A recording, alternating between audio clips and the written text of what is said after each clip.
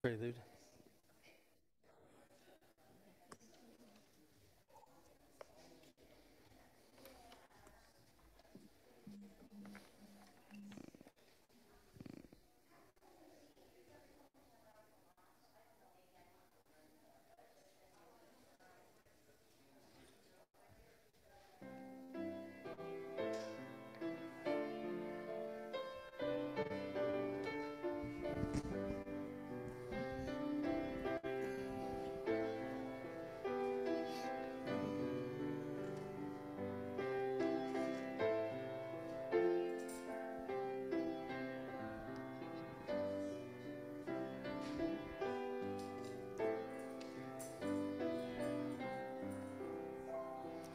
Freshness of morning brings every new day. Beauty and bird song sweetens the air. Hear the bird chorus, feel new beginnings. Nature's abundance filling the world. Taste the moist rainfall gifted from Gaia. Walk on the wetness, barefoot delight. Ours is the beauty of innocent mornings, sunlight reflecting, shining so bright. Ours are the blessings of each new morning, lifting our spirits, love everywhere.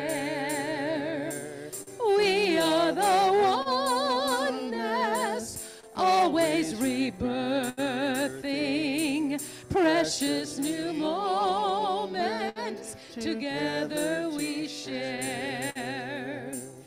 Freshness of morning brings every new day. Beauty of bird song sweetens the air. Hear the bird chorus, feel the beginnings. Nature's abundance filling the world.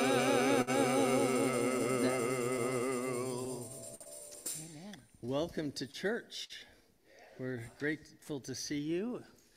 Bruce Lohman is here in the person. We've only seen you on Zoom for so long, so good to see you.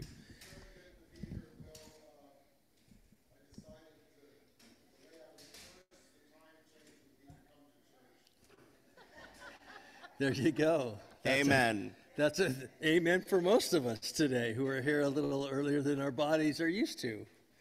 We are a people of extravagant welcome, and we love to say, no matter who you are or where you are on life's journey, you are welcome here.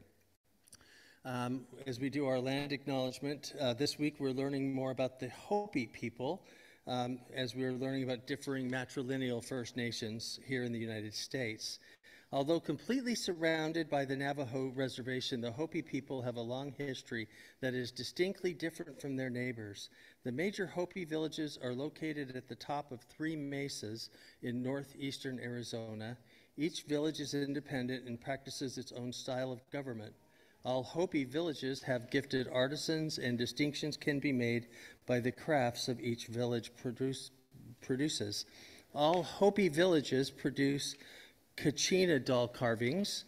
Crafts may be purchased directly from the artisans or from the locally owned shops on the Hopi reservation. Visitors are welcome to the Hopi reservation through photography, sketching, videotaping, and sound recording is strictly prohibited in some villages. If visitors are allowed to witness a Hopi ceremony, they should be respectful, and you should actually feel very honored if you are ever invited to be a part of one of their ceremonies. It means that they trust you. The primary meaning of the word Hopi is behaving one who is mannered, civilized, peaceable, polite, who adheres to the Hopi way. Some sources contrast this to other warring tribes that subsist on plunder. But Hopi is a concept deeply rooted in the culture's religion, spirituality, and its view of morality and ethics. To be Hopi is to strive towards this concept, which involves a state of total reverence for all things, peace with these things, and life in accordance with the instructions of Ma'asa, the creator and caretaker of earth. The Hopi observe their traditional ceremonies for the benefit of the entire world. Traditionally, Hopi are organized into matrilineal clans. Children are born into the clan of their mother. Clans extend across all villages. Children are named by the women of the father's clan, and the child is introduced to the son. The women of the paternal clan gather. They name the child in honor of the father's clan. Children can be given over 40 names. The village members decide the common name. Current practice is to use a non-Hopi or English name or the parent's chosen Hopi name. A person may also change the name upon initiation to traditional religious societies or a major life event. Prehistoric architecture dictates how social structures influence the creation of homes before European contact. Many Hopi homes were created with Pueblo influence as well. Archaeological digs have uncovered various room structures reflecting social practices during this period.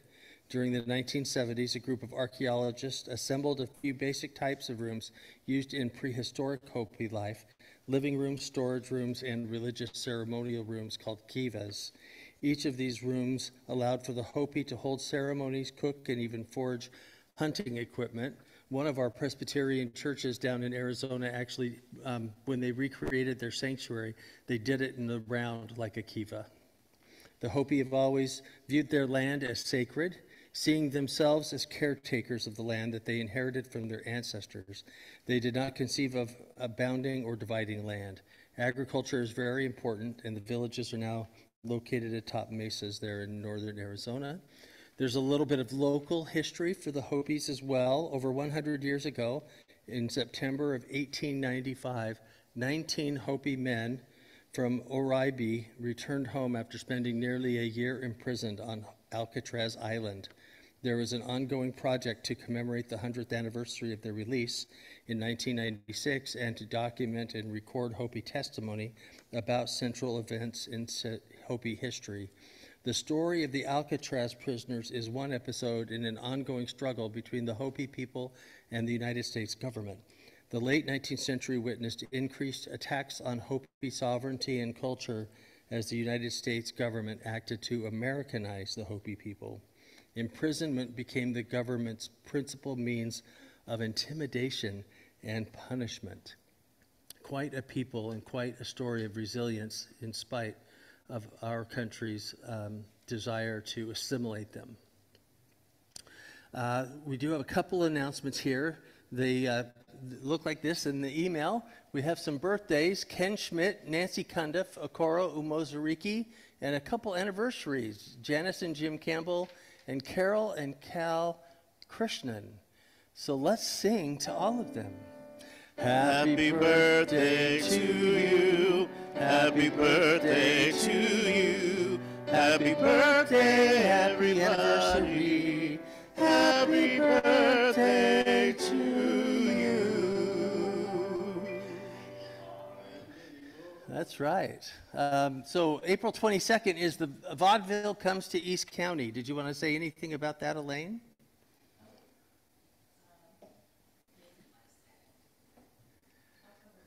Okay, come on over here. The other announcements that we have is we're continuing to go through the Coping with Nationalism's curriculum on Tuesday mornings from Father Tom. And our Wednesday afternoon social hour, happy hour, is Wednesdays at noon on Zoom, where we get to check in with the whole church at home as well as the church here. Thank you. Yes, Vaudeville is coming to East County, and I would like to give a shout out to Mary Burks, who's collecting raffle prizes so we can sell lots of raffle tickets, to several people who have offered to be in our skits. And if I haven't talked to you yet, I am coming for you. So yeah, just so you know. We have several people coming from different places. I have a friend in San Francisco who is a local community theater person there who's planning to come over and sing for us. Barbara Ham from Benicia has agreed to come. And I think Mary has recruited some people from PCT. So we should have lots of entertainment, lots of good prizes. I need some cookie bakers. I don't know if you remember our last time, we, instead of offering refreshments afterwards, which requires a setup and cleanup crew, nobody wants to do that. We packaged up a couple cookies with a bookmark or a business card and some hard candies in a little swag bag for people to take as they left. So they got to have refreshments. We just didn't have to do any extra work for it except for ahead of time.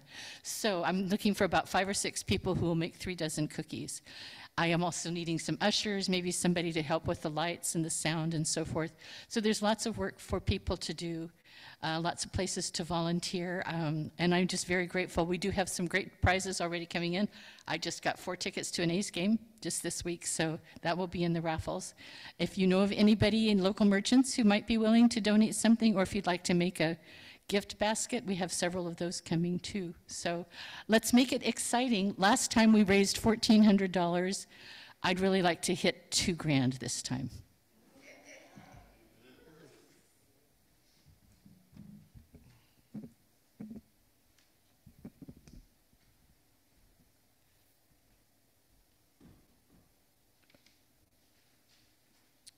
Good morning, church.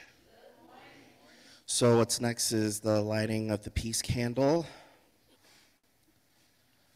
Oh God, we pray for our country. May we be a people of humility, generosity, and compassion. May the weakest among us, the unloved and the unfortunate, the elderly and the ill, be shown your justice and mercy. May those who are oppressed be set free. We pray that hate and acrimony may give way to love and harmony. We invoke Christ's peace. Help us to open our hearts to your peace so we may be peacemakers in your name. Amen.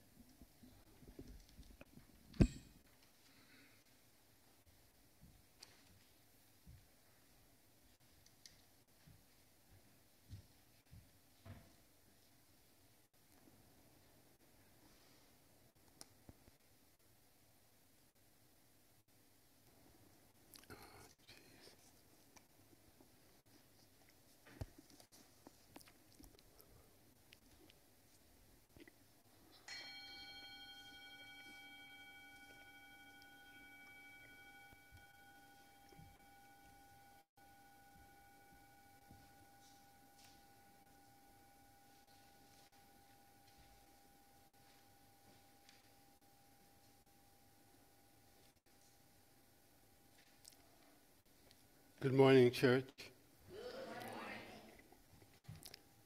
As the sound of our singing bowl reverberates throughout the land, throughout our hearts, bringing peace amongst us, let us reach out to our ancestors in the African American tradition and pour libations, calling upon those ancestors to be with us this morning as we worship, as we look forward, because we are also able to look back. We learn our history, which roots us in our present and helps us be visionaries as we look forward.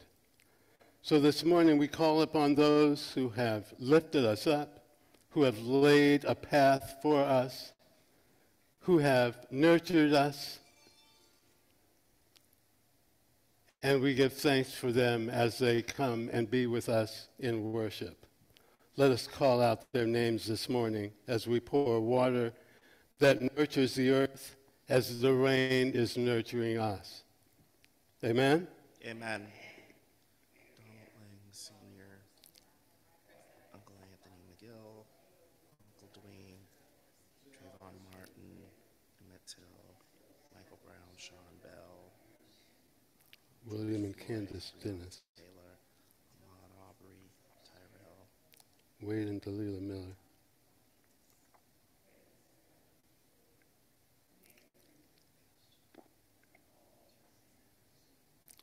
Sojourner Truth.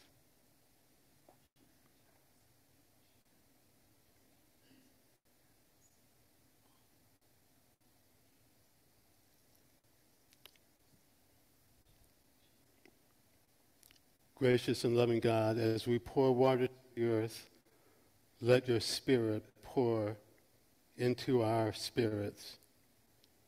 Lift us up this morning as we worship you.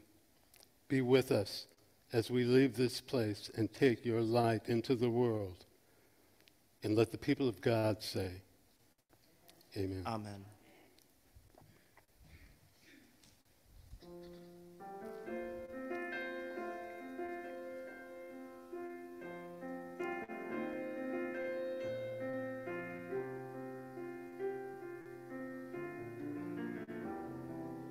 Your bulletin, if you want to sing along, hearts open, minds awake.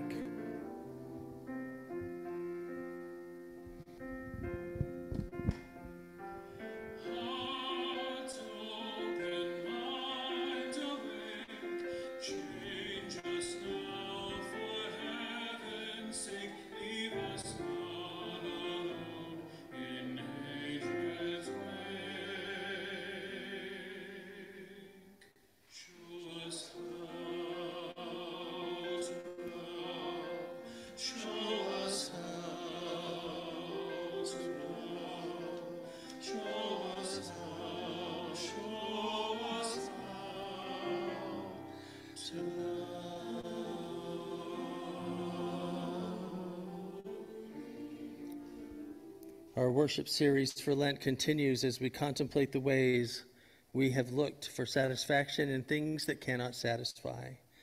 The Samaritan woman at the well in our scripture today found out that the water she came for was not really the water she needed so desperately. This woman had looked for love in many places, in many faces. And when she was finally offered a soul-quenching love by Jesus, she became a powerful messenger of good news. Just as the water given by God that flowed in the desert for the Israelites offered new life, the desert of our lives can be refreshed if we look for love regularly at the well of living water and offer life-giving water to others.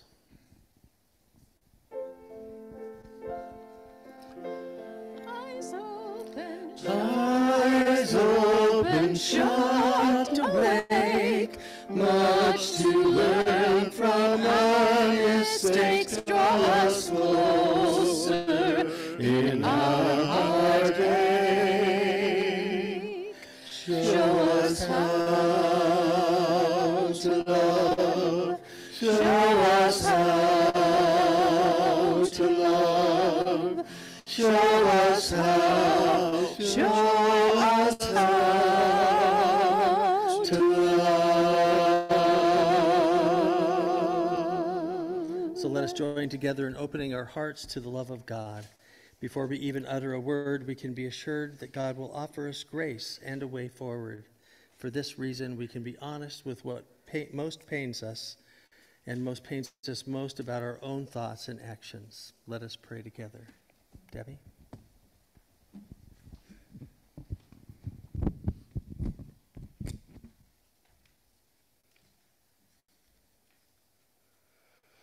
Holy and merciful one, in this season of discernment, we come bringing our deepest longings and our failed attempts to satisfy them. We have often looked for love, for acceptance and security in the approval of others, giving away the power to claim ourselves that we are inherently beloved, created by God. We yearn for the lives that matter. We desire relationships that thrive. We want less regret. At times we fail to see that we have already given, that he is, let me start that one over. At times we fail to see that you have already given us what really matters. Your love of acceptance, You provide opportunities all around us to make the difference in the lives of others. You give us a fresh start each day, inviting us to do better. In this silence, we bring to you our pleas of openness to the different ways of living.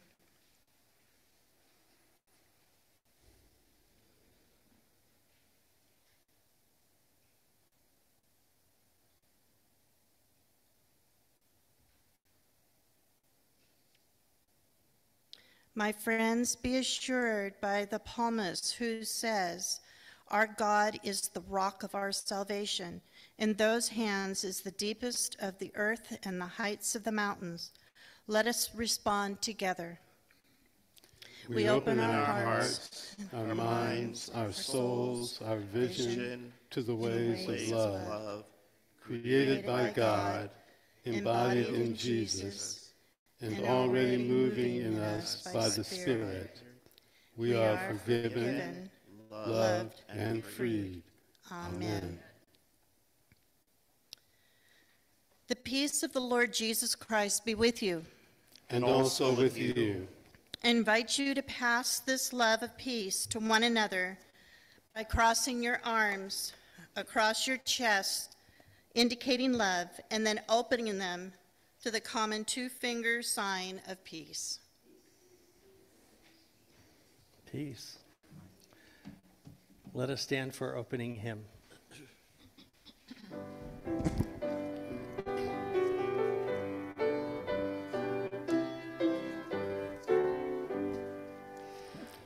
Guide me, O thou great Jehovah, pilgrim through this barren land. I am weak, but thou art mighty. Hold me with thy powerful hand. Bread of heaven, feed me till I want no more. Feed me till I want no more. Open now the crystal fountain, whence the healing stream doth flow. Let the fire and climbing pillar lead me on my journey through. Strong deliverer, be thou still my strength and shield. Be thou still my strength and shield. When I tread the verge of Jordan, bid my anxious fears subside. Death of death and hell's destruction, land me safe on Canaan's side. Songs of praises, I will ever give to thee. I will ever give to thee.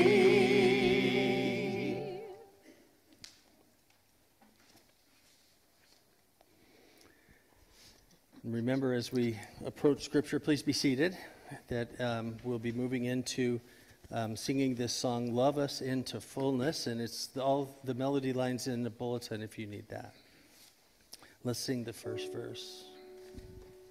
Love us into fullness, touch us with your grace, Jesus in your mercy, draw us to your face.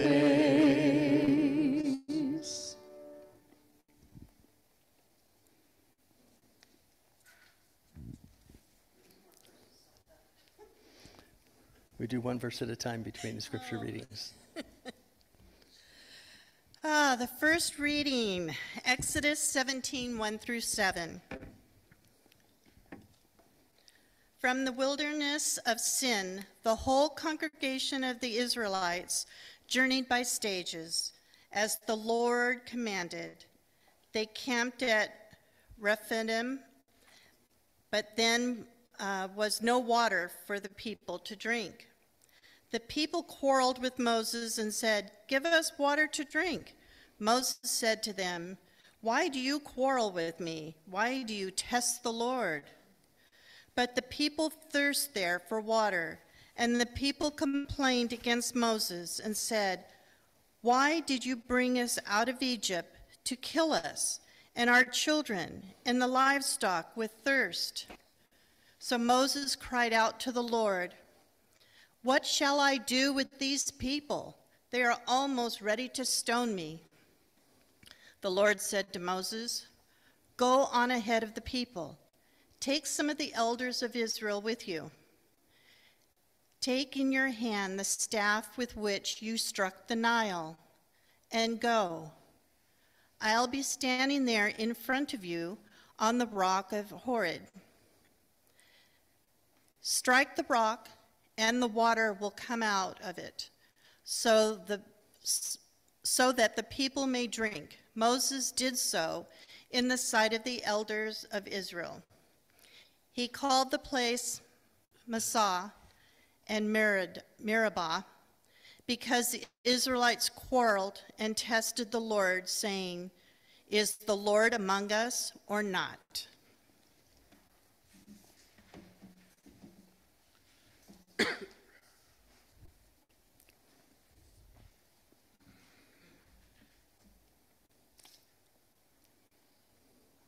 I have found renewed expression of love going home and being with family.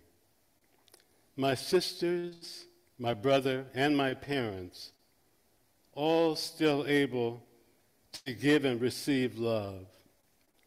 All who seem keenly aware of the blessing that love is. All who are still with me and I with them. God's grace is with us all. Amen. Amen. Love us into fullness. Hold us in your care. Cheer us with your presence here and everywhere.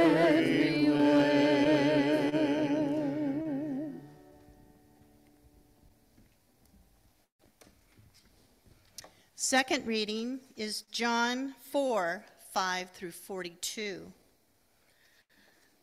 So he came to the Samaritan city called Sychar, near the plot of ground that Jacob had given to his son Joseph. Jacob's well was there, and Jesus tried out, can I go over here? Tried out by his journey, was sitting by the well. It was about noon. A Samaritan woman came to draw water, and Jesus said to her, "Give me a drink." His disciples had gone to the city to buy food. The Samaritan woman said to him, "How is it that you, a Jew, ask a drink of me, a woman of Samaria?" Jews do not share things in common with Samaritans. Jesus answered her, "If you knew the gift of God and who it is that you are saying to you, 'Give me a drink,' you would have asked him, and he would have given you living water." The woman said to him, "Sir, you have no bucket, and the well is deep. Where do you get that living water? Are you greater than our ancestor Jacob, who gives us the well, and with his sons and his flock drank from it?" Jesus said to her, "Everyone who drinks of this water will be thirsty again. But those who drink of the water that I will give to them will never be thirsty. The water that I will give will become in them a spring of water gushing up to eternal life." The woman said to him, "Sir, give me this water so that I may never be thirsty or have to keep coming to draw water." Jesus said to her, Go, call your husband and come back. The woman answered him, I have no husband. Jesus said to her, you are right in saying, I have no husband, for you have 5 husbands, and the one you have now is not your husband. What you have said is true. The woman said to him, Sir, I see that you are a prophet. Our ancestors worshipped on this mountain, but you say that the place where people must worship is in Jerusalem.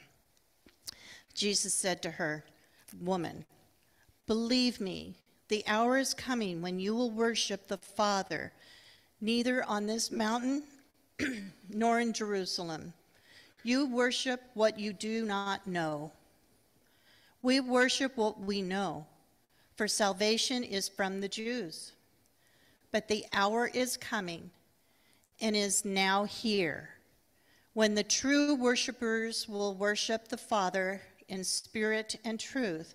For the Father seeks such as these to worship him. God is spirit, and those who worship him must worship in spirit and truth.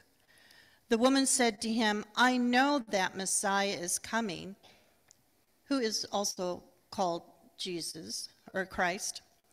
When he comes, he will proclaim all things to us. Jesus said to her, I am he, the one who is speaking to you.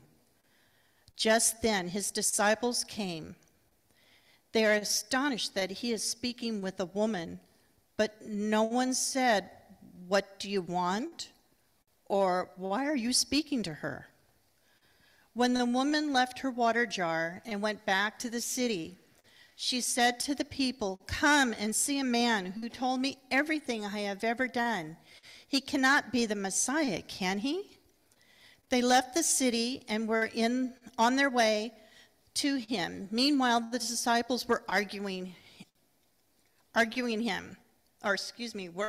him, Rabbi, eat something. But he said to them, I have food to eat that you do not know about. So the disciples said to one another, Surely no one has brought him something to eat. Jesus said to them, My food is to do the will of him who sent me and to complete his work. Do you not say, 4 months more, then comes the harvest? But I tell you, look around you and see how the fields are ripe of harvesting. The reaping is already receiving wages and is gathering fruit for eternal life, so that sower and reaper may rejoice together.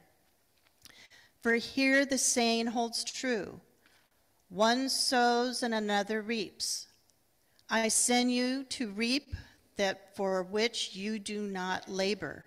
Others have labored, and you have entered into their labor. Many Samaritans from that city believed in him because of the woman's testimony. He told me everything I have ever done. So when the Samaritans came to him, they asked him to stay with them, and he stayed there 2 days. And many more believed because of his word. They said to the woman, It is no longer because of what you said that we believe, for we have heard for ourselves, and we know that this is truly the Savior of the world. This is the word of God. Thanks be to God. All creation is the word of God. All creation speaks volumes of God. Love us into fullness, and we will be strong. Jesus, walk beside us, fill our hearts with song.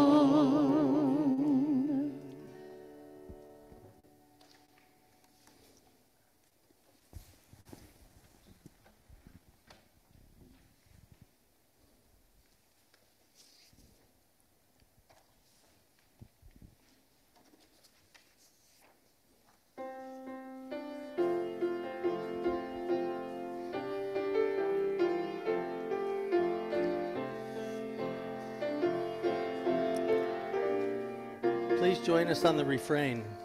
As I went down in the river to pray, ocean washed my pain away, and you who wear the robe and crown, ocean, show me the way. Oh, sisters, let's go down, let's go down, come on down. Oh, sisters, let's go down, down in the river to pray. As I went down in the river to pray, God, I'll wash my troubles away, and you who hold the lily and lute, God, show me the way. Oh, mothers, let's go down, let's go down, come on down. Oh, mothers, let's go down, down in the river to pray. As I went down in the river to pray, down you wash my sorrows away, and you, the great, the mother of all, down you show me the way. Oh, daughters, let's go down, come on down. Oh, daughters, let's go down, down in the river to pray. As I went down in the river to pray, and wash my cares away, and you who cause the milk to flow, and show me the way. Oh, children, let's go down, let's go down. Don't you want to go down? Oh, children, let's go down, down to the river to pray. As I went down in the river to pray, I drove a hurry, wash my fears away, and you who guard the sacred land, hurry, show me the way. Oh, women. Oh, women, let's go down, come on down. Oh, women, let's go down, down to the river to pray. As I went down in the river to pray, Holy Mother, I honor you each day, and you, great beginning and end, Holy Mother, show us the way.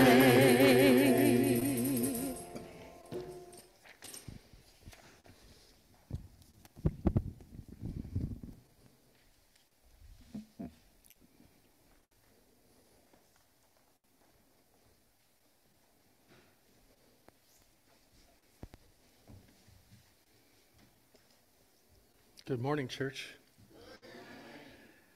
Look for the thirst quencher. What a great scripture or set of scriptures we have, both from Exodus and from John.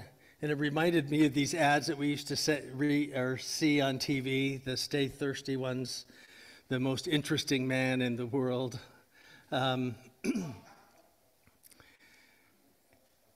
But as we think about these two scriptures, this segment from Exodus is a story we often place kind of down in Egypt still, but it's actually a place in Jordan, and we saw it in one of our trips to Petra, and it is kind of a really dry portion of the West Desert of between Jordan and Saudi Arabia.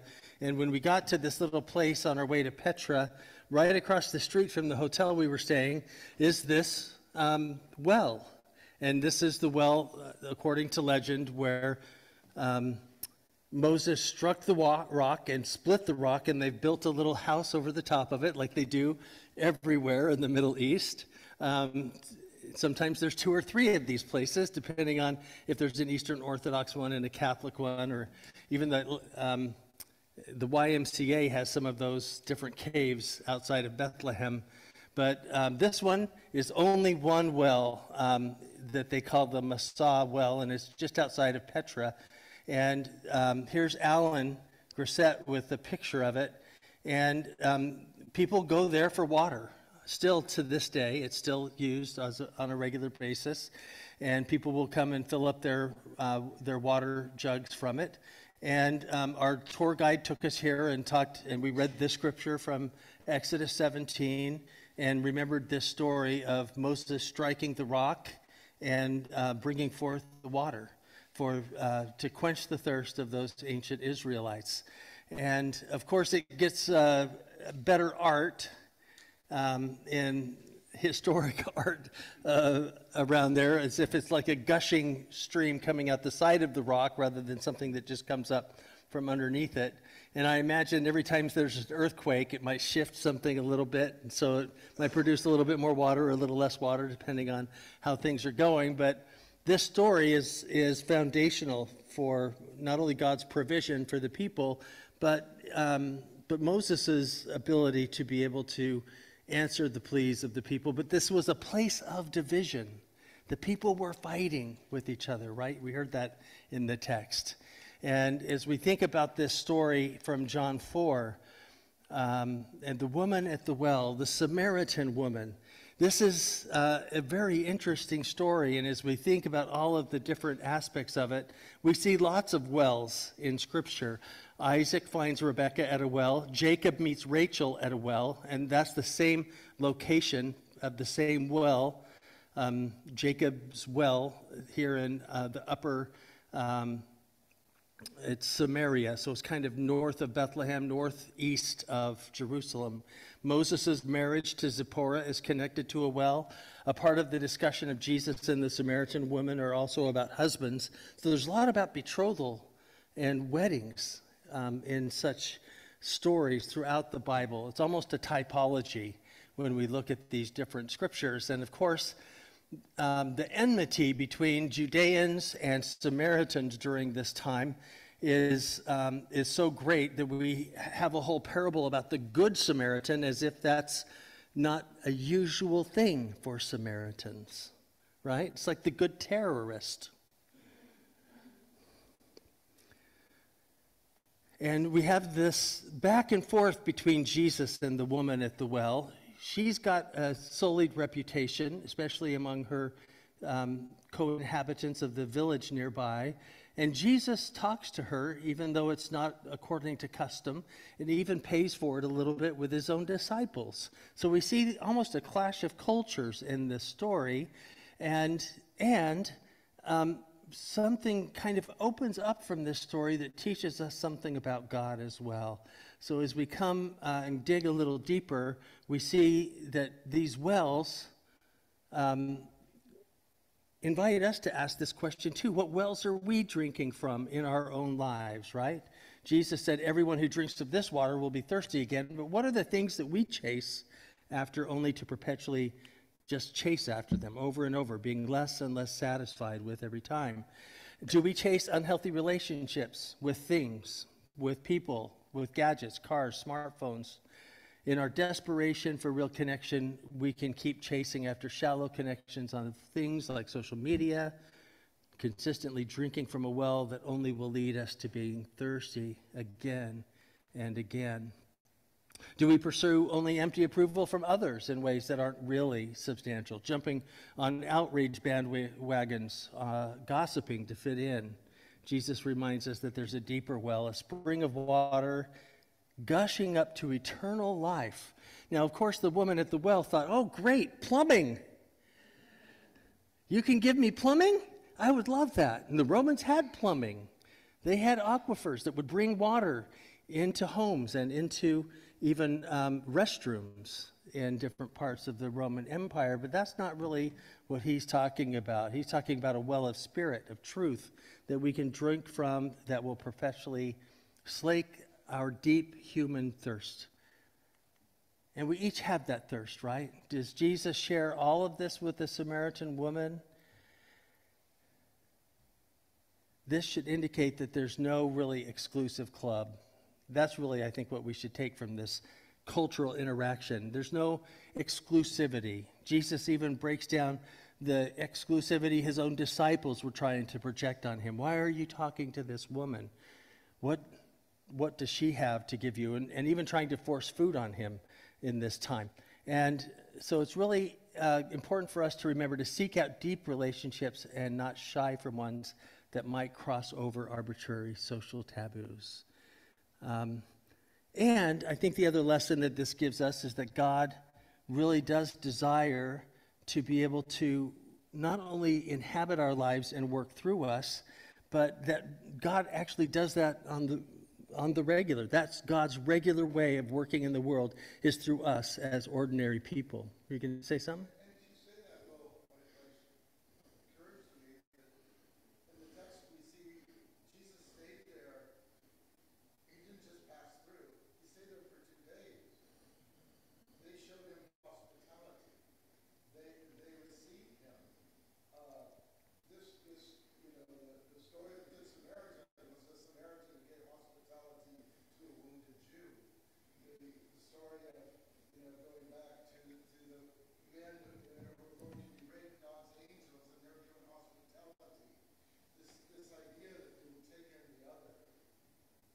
And it's so central to the ancient world, and it's something that we've lost even in our own expression of Christianity, that hospitality that God expects of us for others, but also this expectation that we might meet angels unaware, right?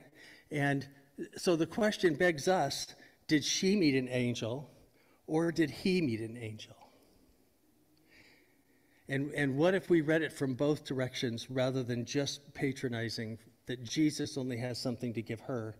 Maybe she had something to give Jesus as well, especially because God uses her to be able to open up a relationship with the rest of her own village, despite who she was with this Jesus. And despite wherever they may have been, she creates a container where they're able to be in relationship with him. And this new invitation to be in relationship creates this new community that they're after. Her physical thirst, she can sate that anytime she wants to go to Jacob's well. She has a pail herself. She got water for Jesus himself. And we're invited to be that for other people as well, whether that's taking jugs of our own to be able to take the water away from that well to help those in need on life's journey, or to be able to bring folks to those wells where we ourselves meet love. And I love this quote: "At the well we meet love there, to be betrothed, which means to promise by one's truth to the holy living God, whose love reaches beyond the false boundaries that keep us dry and desolate, isolated from the fullness of humanity." We're made for relationships, aren't we? We're made to be a part of a community. And when we lose sight of that, or we put up artificial boundaries between ourselves and others, it's we who miss out. It's not the other people. It's we who miss out. And sometimes we think in our consumeristic world, to be a thirst quencher is to buy a certain brand of something that's going to quench our thirst. And maybe it has a little bit of extra sodium or potassium or magnesium in these metals that come in the real good water that replenish our bodies, that we sometimes strip out of our even municipal water systems so that it tastes better. It's actually less good for our bodies if it doesn't have those minerals that our body really needs as well. So here's a great quote: "The simpler we make our lives, the more abundant they become. There's no scarcity except in our souls." And as we think about this interaction, we can think back on other scriptures like Isaiah 55. "Come, everyone who thirsts, come to the waters, and he who has no money, come buy and eat. Come buy wine and milk without money and without price. Why do you spend money for that which is not bread? Listen diligently to me and eat what is good, and delight yourselves in rich food abundance." Even later in John, Jesus says, "For the bread of God is he who comes down from heaven and gives life to the world." And then they said to him, "Lord, give us this bread always." They wanted a continuous flow of bread delivered to them like water in a pipe and plumbing, like she was asking for as well, right? And Jesus says to them, "I am the bread of life. He who comes to me shall never hunger, and he who believes in me shall never thirst." And that believes word is one that sometimes the way that we read that as modern Americans kind of trips us up, because this pistis, this belief, is really, in many words, many times better translated as trust in our relationship these days, because we've so ascribed belief in a set of doctrines as that which makes us a Christian, because of our forefathers that really put a lot of emphasis on that, especially the more Anabaptist Christian ancestors that wanted people to make a decision for faith and to state publicly with a public statement of faith that they believe and follow Jesus as Lord and Savior, rather than trusting him enough to actually live out his ways. And I think we miss something in the translation if we just make that physical assent of belief rather than a deep trust that allows us to be able to tap into these living waters that we really need to sustain us. Sarah Brethnock also says, let's choose today to quench our thirst for the good life we think others lead by acknowledging the good that already exists in our lives. We can then offer the universe the gift of our grateful heart. So a lot of the lessons, I think, for today is how do we take on a different posture, not only for ourselves, but one of humility that allows us to be in relationship with others in a greater way. That's a part of the question. And even in those times of our lives where the water looks far off and everything that's close looks like it's very much desert. And if you think even back to 6 months ago in the state of California, we were in the worst drought in 1,200 years, right? And now we have so much water, we don't know what to do with it. They're trying to figure out how to get it back in the ground to refill our aquifers because of all of the atmospheric rivers that we've been living through. Even that's not the living water that Christ invites us to. Our challenge, Sally Cohn says, our challenge is to find the compassion for others that we want them to have for us. That sounds a lot like the golden rule. Marvin J. Ashton said, if we could look into each other's hearts and understand the unique challenges each of us faces, I think we would treat each other much more gently, with more love, patience, tolerance, and care. That's a big part of it too, especially breaking through those artificial barriers that we have. Reverend Dr. Jesse Jackson said, never look down on someone unless you're helping them up. And as someone who's living with Parkinson, and I don't know if you saw him, he was on that march on Selma, holding hands in a wheelchair with a lot of the other folks that were walking over the bridge in Selma. He's continuing to put himself out there and be standing with those in need, because the world needs more lovers, healers, and helpers. And if you can't find one, be one, right? Especially these days with so much division going on. How do we find that compassion for ourselves? It begins with kindness to ourselves, as Pema Chodron says. But as the Dalai Lama says, compassion is the wish to see others free from suffering. That's a much more altruistic position that I think we're seeing in Jesus' interaction with this woman as well. How do we move from patronizing others to compassion and to feeling with, right? That compassion. Feeling with. It's moving from sharing to caring. Moving deeper and deeper into the empathy and not just sympathy for others or pity. It's placing ourselves within the lives of others and being in relationship. That's the invitation. That's where we find living waters. That's where we find enough. And I just wanted to encourage us to remember this song that we sing maybe once or twice a year, but this is that promise that we have from Amos, this vision of this world where everyone can care for each other. Where justice rolls down like a mighty water, and righteousness grows like an ever-flowing stream, and mercy resounds like the waves on the ocean. Let praises rise high on the song of the redeemed. You want to sing with me? Where justice rolls down like a mighty water, and righteousness grows like an ever-flowing stream, and mercy resounds like the waves on the ocean. Let praises rise high on the songs of the redeemed. Let praises rise high on the songs of the redeemed.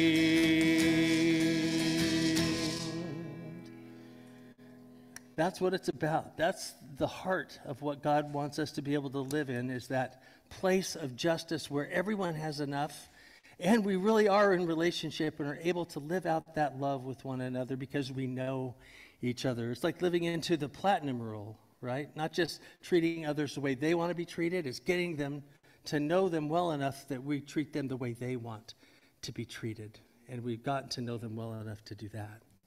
Amen.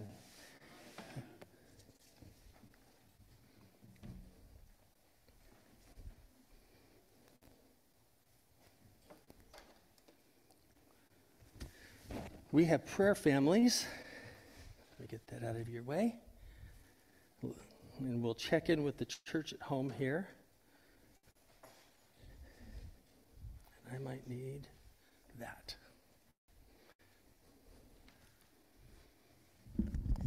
Did all of you get one of these bookmarks? Great. We're hoping that you're using that and connecting with that, especially as we're moving into, or continuing to move into Lent. Are there joys and concerns that the church at home has? Alan, there you are. Good to see you. Did you see your picture in the message? Yes, I did. Yeah. Greetings from the church at home. Greetings. Good to see you. We see Ann and Chuck and Tom as well. Do any of you have a joy or concern that you'd like to share?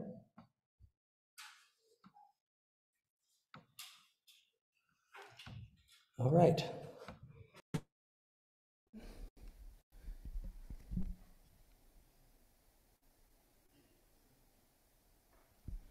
Joys and concerns that we have here together.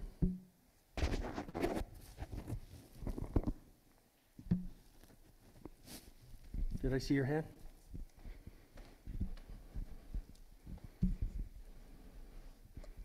This is a month that the president is allowed to make a decree if he wants to.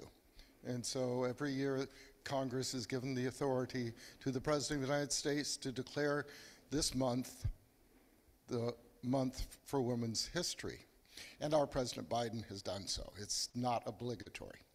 So it's not heralded that much. But as I read about that this morning, I thought about all the women who are victims and participants in our opioid crisis, whose children are addicted, whose children have died, whose children have been lost in this. And I think of their pain and our pain as husbands and fathers and brothers and sisters. We have had deaths in our family, a daughter and a nephew from that drug or involved in that drug business. Right now, about 80,000 Americans are dying every year. In Mexico, we're losing about 30 or 40,000 to the war that began when a war on drugs was declared. And that war on drugs was actually being led by one of the top ministers in the country on behalf of one of the cartels. Now we blame Mexico for the trade in fentanyl, but we have to go back to the opioid crisis that was manufactured by American pharmaceutical companies, and when finally the access to easy opioids was restricted, then the cartels had a ready market. So we have to go back a little bit in history before we blame someone else on our problems and our deaths and our sadness. We need to do something about this. We throw billions and trillions at foreign wars. I don't see a commercial on television about using fentanyl. I think we have to do more, and I feel great pain for all those who suffer their addictions and the addictions of those they love. Lord, in your mercy. We need to look at the systems in order to really address it, rather than just those that are caught up in it, right?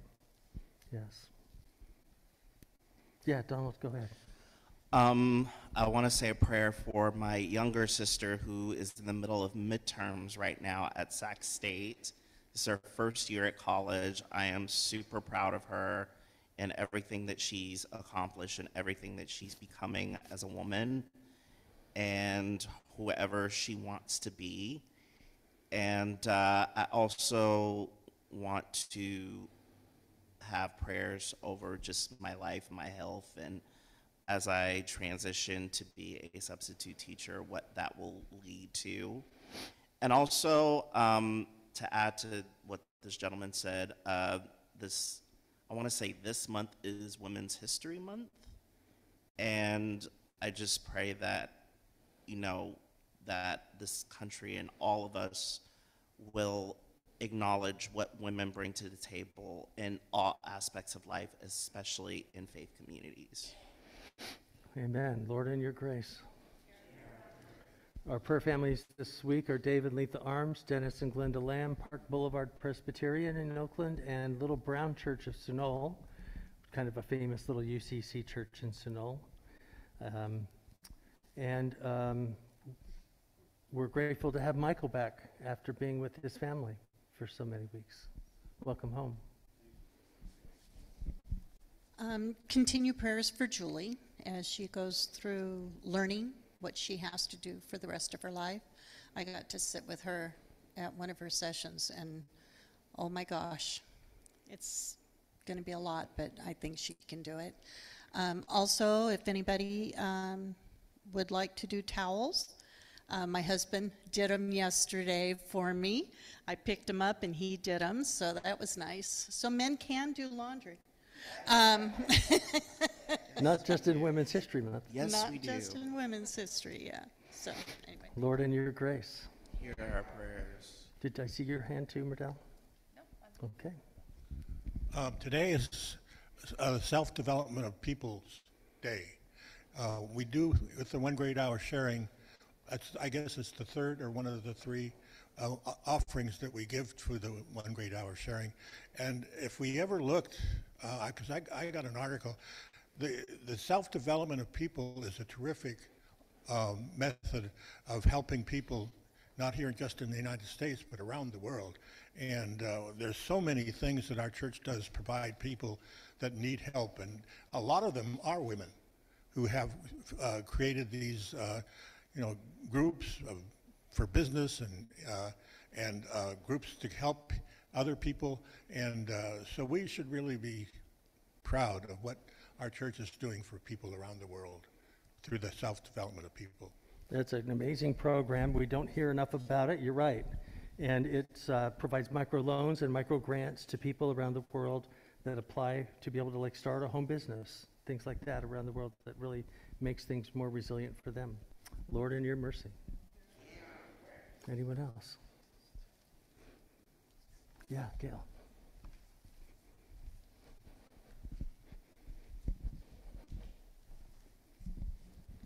Thank you for praying for my friend Alan with pancreatic cancer. His surgery went all right and his outlook looks challenging, but tomorrow his wife Sharon has a mastectomy for ductal carcinoma, so please pray for Sharon. Lord, in your mercy. Continued prayers for Bill, Ginny, any of those that are continuing, and Anne? Yes. Prayers of gratitude for being with family. I was there for a couple of weeks, celebrating my mother's 90th birthday. It was a lovely celebration, albeit small. We didn't want to expose her to a lot of people and what has been going around in terms of pandemic and illness. So it was a small gathering. But we also did a card party again on Facebook, which turned out to be wonderful. And thank many of you for sending cards to her and showing your love to her through me.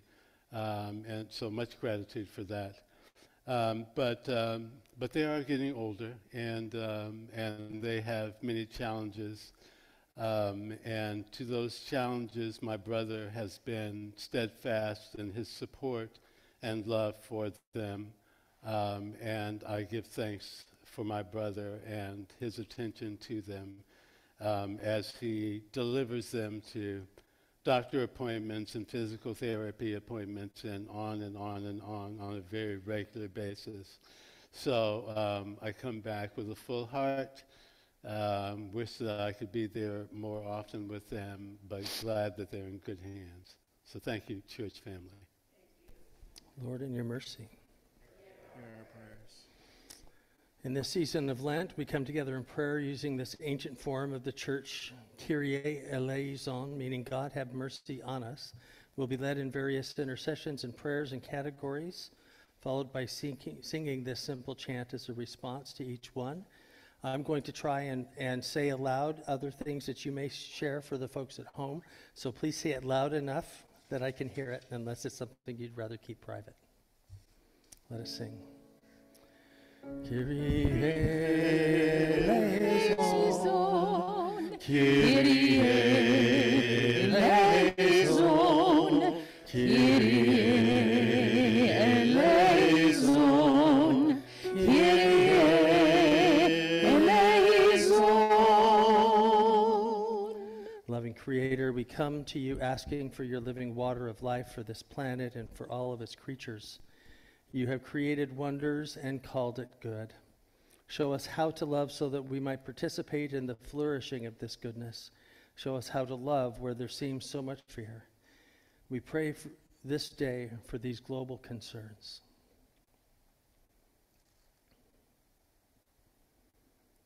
For Palestine and Kashmir. For Turkey and Syria.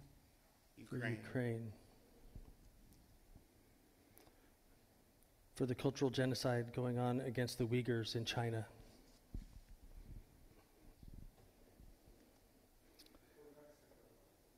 For the gun violence in the United States.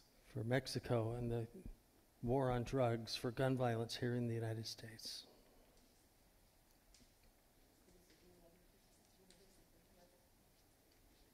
The victims of severe weather. God have mercy. In this singing we lift up to this world, to you with our love. Kyrie eleison, Kyrie eleison, Kyrie eleison, Kyrie eleison. Loving God, we come to you asking for your living waters flow in and through our communities. Let our thirst for love be quenched in care and kindness shown to all, especially those who are in need. Show us how to love with pitchers of mercy raining down to water the potential of this place. We pray for this day, for these community and church concerns. Homelessness.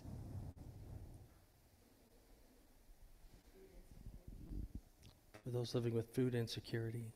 Mental health.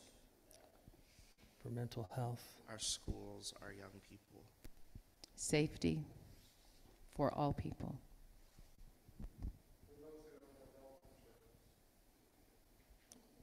For those without health insurance. For the LGBTQ plus community, from youth to those who are older. For those in the queer community being targeted by the religious right.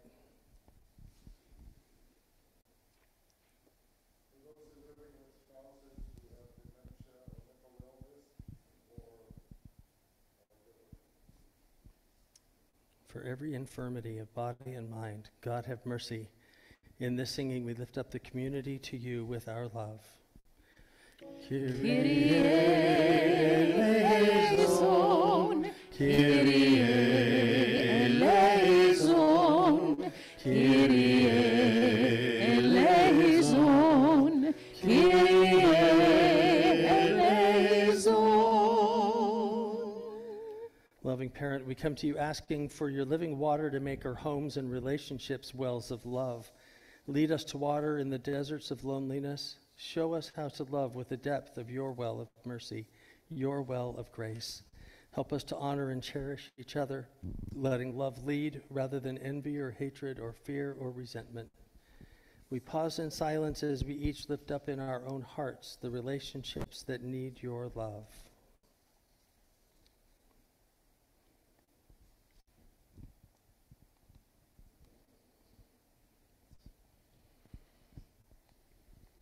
God of mercy, in this singing we lift up each other to you with our love. Kyrie Eleison, Kyrie Eleison, Kyrie Eleison, Kyrie Eleison. Lover of our souls, we come to you asking for your living water in our own lives.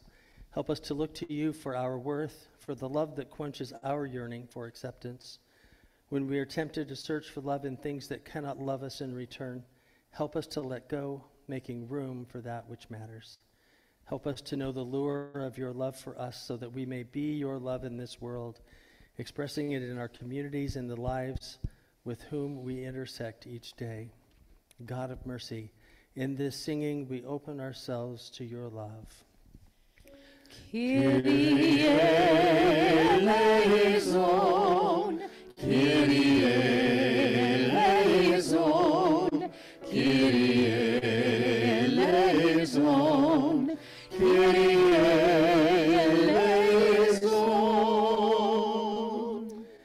And so as your people, following in the ways of your Son Jesus, who set the pattern of love as right relationship with each other, we pray with confidence the prayer that he taught us, saying, O God of sky and earth, we reverence your presence both within us and beyond. May that sustain us in the way of compassionate sharing. Help us to be forgiving, forgiving others, forgiving ourselves. Liberate us from guilt, that learning from our mistakes, we may move beyond self-centeredness to that depth of being in which we are one with all things. This way of love, peace, and justice is for all the earth, for human beings, and for all living creatures, both now and forever. Amen.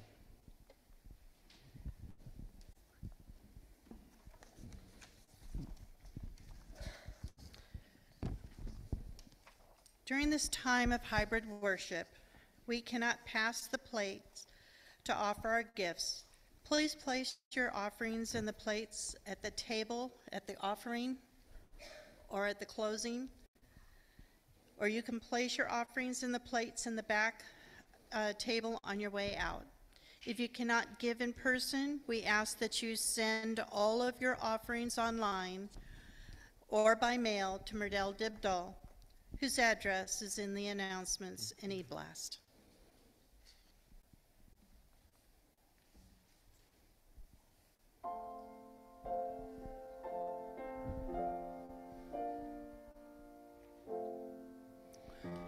Oh, let all who thirst, let them come to the water. And let all who have nothing, let them come to the Lord without money, without price. Why should you pay the price except for the Lord?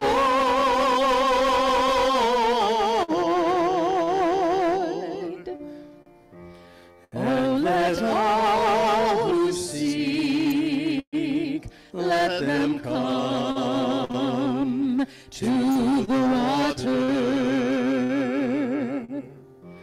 And let all who have nothing, let them come to the Lord without money,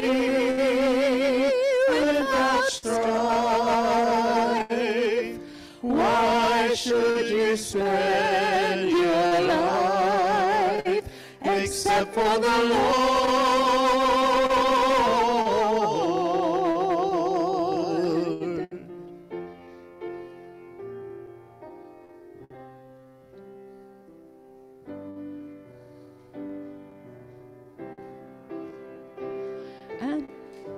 And let all who toil, let them come to the water. And let all who are weary, let them come to the Lord. All who labor without rest, how can your soul find rest except for the Lord?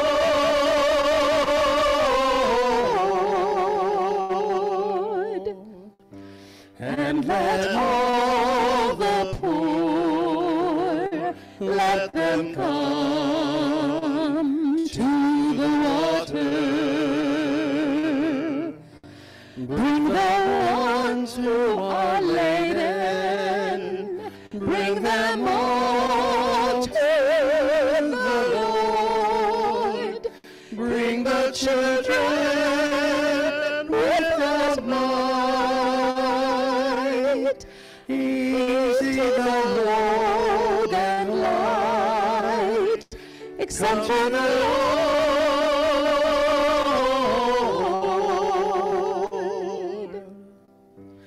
Come to the water. Come to the Lord.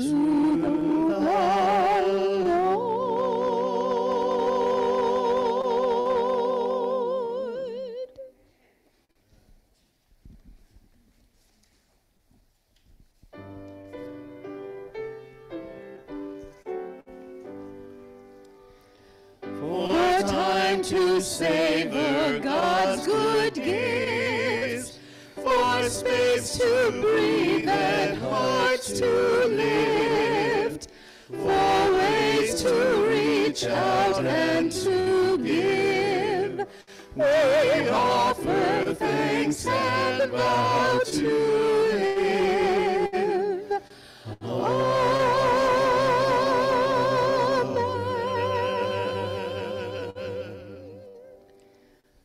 O God, most merciful and gracious, we who receive your bounty pray that you accept this offering from your people. Remember in your love those who have brought them and those from whom they are given. And so follow these gifts with your blessings, that it may promote peace and goodwill among all. In Jesus' name, amen. Amen. Are there any other announcements we need to make for the care team? Please come up and give it. I forgot to give you a slide, didn't I? I'm sorry. Go ahead and be seated. I know you're ready to go home. Peace and blessings to all of you from the care team.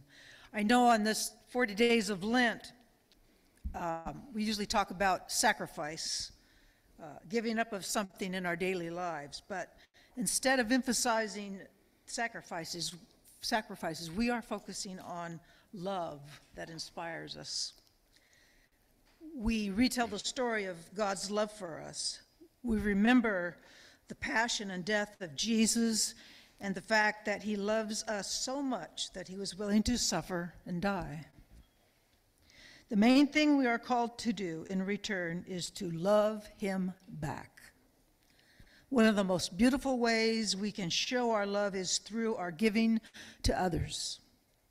We are showing God our love in our willingness to recognize Christ in others. When we give to those in need, we should recall Jesus' own words. Whatsoever you do to the least of my people, that you do unto me. Lent really is a season of love that is expressed through our small givings in many ways, the prayer, just the time we spend thinking about our faith. The care team is grateful for your gifts that make this ministry possible in our church. So we pray that this Lent will be a time for you to grow in your understanding of God's deep love for you, as well as the time for you to grow in your commitment to love God back. Amen. Amen. Michael's got an announcement for us, too. Easter is just around the corner. Ding dong, the choir is going to sing. The choir is going to sing for Easter. Yay! Woo! So today at 11:45, if you all who would love to sing would just join me here, we'll talk just briefly about what we're going to do, find our bearings, and talk about rehearsing because it's coming right up. So we've got to get ready. Oh, yes. It's Resurrection Day. We're resurrecting the choir. Amen? Amen. Amen. Amen. Please rise as we sing our closing song.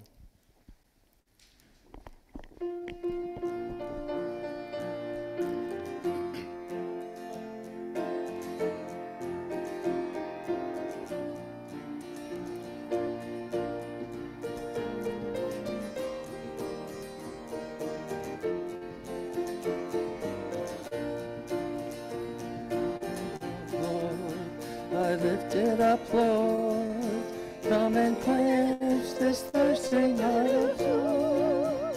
Bread of heaven, feed me till I want no more. Fill my cup, fill it up and make me whole. Like the woman at the well, I was seeking for things that could not satisfy. And then I heard my Savior speak, draw from my well that never shall run dry. Fill my cup, Lord, I lift it up, Lord. Come and quench the thirsting of my soul. Bread of heaven, feed me till I want no more. Fill my cup, fill it up and make me whole. There are millions in this world who are craving the pleasure earthly things afford, but none can match the wondrous treasure that I find in Jesus Christ my Lord. Fill my cup, Lord, I lift it up, Lord. Come and quench this thirsting of my soul. Bread of heaven, feed me till I want no more. Fill my cup, fill it up and make me whole.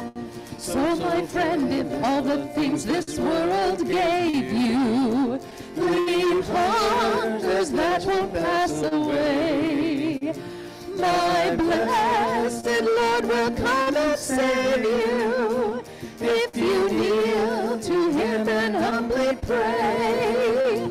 Fill my cup, Lord, I lift it up, Lord. Come and quench this thirsting of my soul. Bread of heaven, feed me till I want no more. Fill my cup, fill it up and make me whole. Amen. Let us send each other forth with these words. Go forth into the world, looking for love in all the right places. We will look for signs of that thirst quencher, and we will pour out the life-giving water of love wherever we go. Be those little Christs in the world that express that love, compassion, peace, and justice of Jesus of Nazareth with those that you meet this week. It's a wild and weary world out there, and so many are in need of just a touch. Let us be that presence of Christ for all. Amen. Amen.